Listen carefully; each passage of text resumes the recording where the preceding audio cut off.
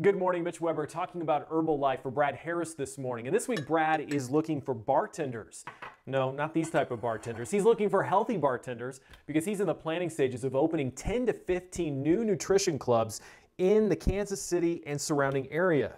The newest location is the North Oak Nutrition in Gladstone. It's a friendly environment where anyone can learn about healthy living and weight loss management. And when you go in, trust me, try the Mango Tango.